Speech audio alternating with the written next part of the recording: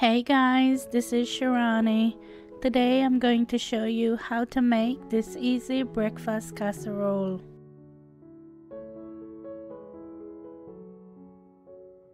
Okay, the first thing I'm going to do is boil my eggs, and here I have 10 eggs boiling. While that's cooling, I'm going to work on the other stuff. Okay, so to my pan set over medium heat, I'm going to add half pound of bacon that I cut into small pieces.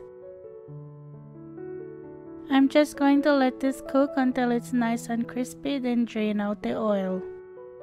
I got this recipe in the mail from the grocery store that we go to.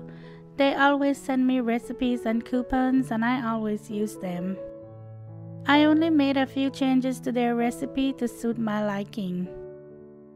As always, I'm going to have the exact measurements in the description box below for you. I'm going to put my bacon on some paper towel to drain. Make sure to drain out the oil from your pan also, you don't need that. To my pan, I'm going to add half cup of chopped onion,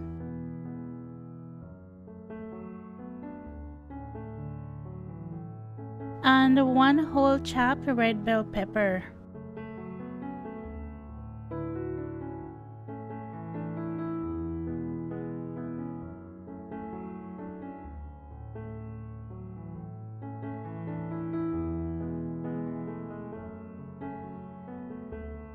It needed a little bit of oil, so I went back in there and added about a tablespoon of oil.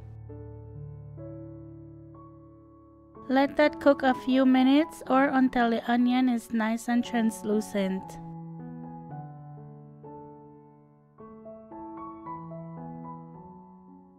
Set that aside. Okay, so I already went ahead and peeled my eggs. I'm just going to cut them into bite-sized pieces. The way I like to boil my eggs is let it boil for 10 minutes and then turn off the stove, remove it from the heat and let it sit in the pan for 10 minutes and then cool it off with cold water and peel it. If you do it this way, you'll get the perfect hard-boiled eggs and they will be so easy to peel. Okay, to the eggs I'm going to add half teaspoon of salt, half teaspoon of black pepper, and 2 teaspoons of Italian seasoning. Mix everything together.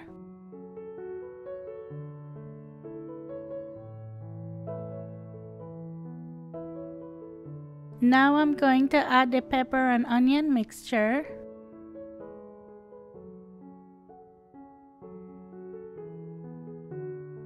The bacon that I cooked up earlier,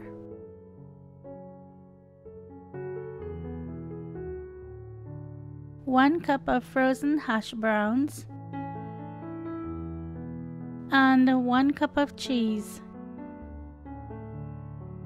This is the cheese I'm using, that's what the recipe called for. Mix everything together. I just like to mix everything by layers. Okay, to that I'm going to add half cup of sour cream,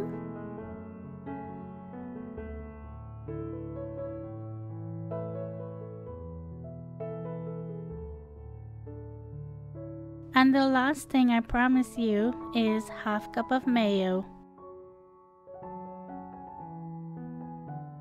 Give that one last final mix. I love this recipe so much because to me it's just a perfect recipe for a brunch.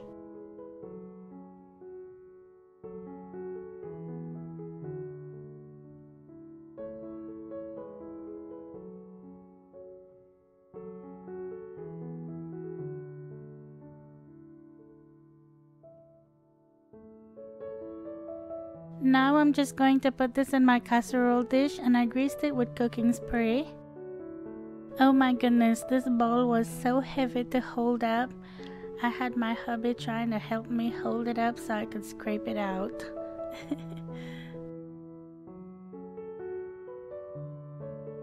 Just be sure to evenly spread it out in the dish.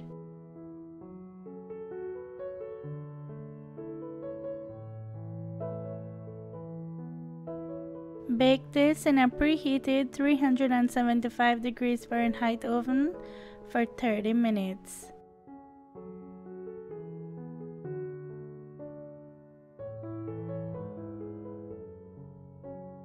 Oh, look how delicious this is. It's nice and bubbly.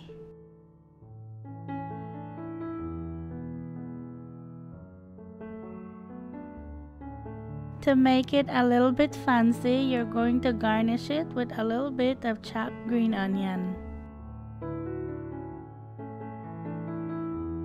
All these delicious flavors together just reminds me of a potato salad.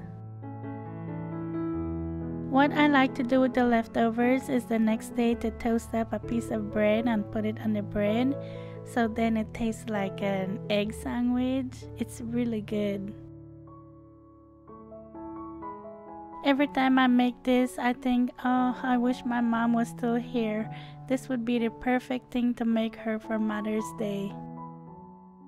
I don't want to make my videos sad, but around this time of the year, you know, Mother's Day is coming. You go to the store, you see all the Mother's Day cards and everything.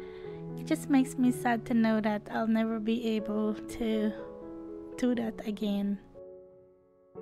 So if you have someone special to make this for, make it for them or make it for your family. Just enjoy the moment together.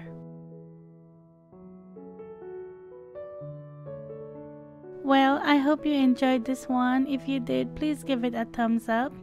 Every thumbs up helps to get my videos out there. And as always, thank you so much for watching, and I'll talk to you in my next one. Take care.